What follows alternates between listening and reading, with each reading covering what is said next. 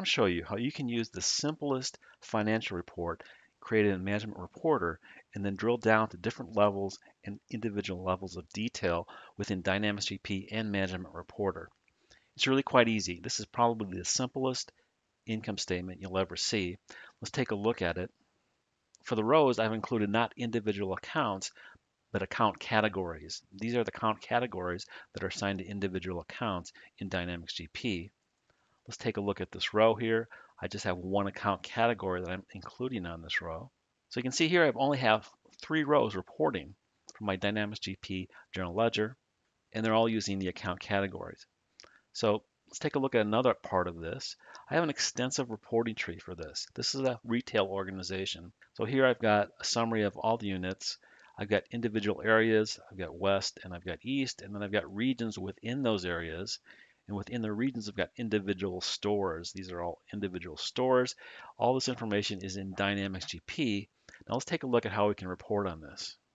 I'm going to run this report and we'll take a look at the results. I'm going to select all the items, hit OK. So this is my simple income statement. It's what you would expect. I had 3 rows.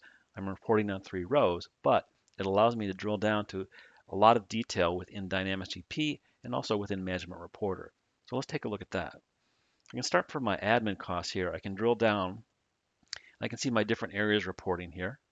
I can drill down further and see regions within that area.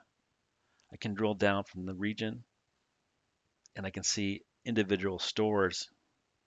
Let's drill down into the stores. I can see individual accounts that are rolling up to that.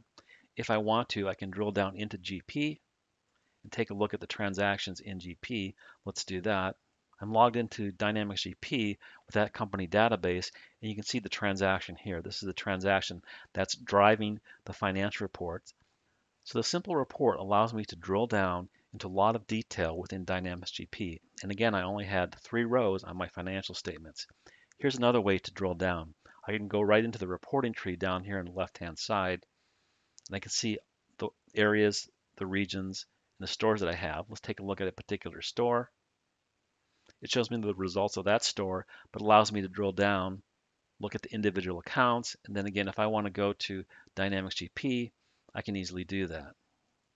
So this is probably the easiest way to put a financial statement together in Management Reporter using Dynamics GP data. I just used account categories. I've got 3 rows in my reports, but it gives me all that detail. It's very easy to do.